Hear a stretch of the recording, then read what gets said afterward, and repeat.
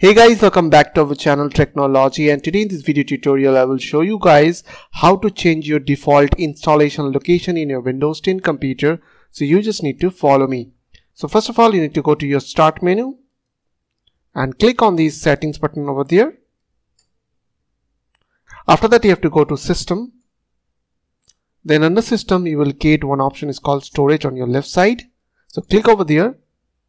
Now from your right side you have to scroll down and you have to find this option which is called change where the new content is saved.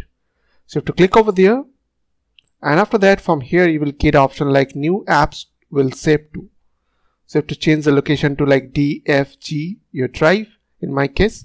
So you can change to any of your drive.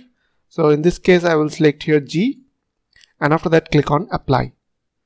So if you want to change same thing for your documents, music, photos, movies folder, then you can change from here and you have to click on apply.